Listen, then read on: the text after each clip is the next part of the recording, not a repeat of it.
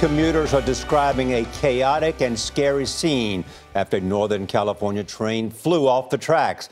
The accident sent a train car into a rushing creek last night southeast of San Francisco. A tree that fell during a storm is blamed for knocking the front of the train into the water. At least 14 people were hurt, including 4 with serious injuries. John Blackstone is in Niles Canyon near Fremont with the dramatic rescues. John, good morning.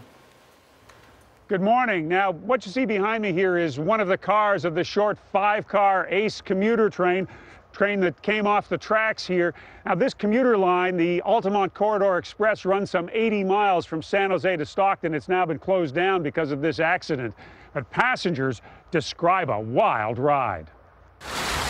The Altamont Corridor Express, also known as the Ace train, ran off the tracks Monday night in a remote area. It was jolting. I mean, it was a fairly wild ride. We felt a couple sharp jerks, and then we just suddenly slowed down. The train went to a complete stop. 214 people were on board as it twisted through Niles Canyon during a heavy rainstorm, which had caused debris to fall into its path. The tree was on the tracks, and when the train struck it, it derailed. One of the Ace train cars slid through the mud into Alameda Creek, water rushing around it. The car came to rest on its side.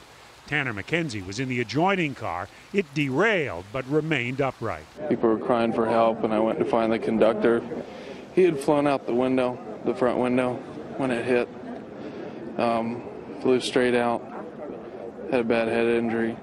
The number 10 train left San Jose at 6:38 p.m. on its way to Stockton. A little more than half an hour into the ride, it derailed in Niles Canyon.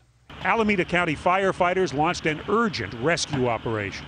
We made our way on top of the train and made sure that we were basically clear on all 6 sides of the train. To get, the equipment to get across the water, they did a fantastic job getting everybody out of here.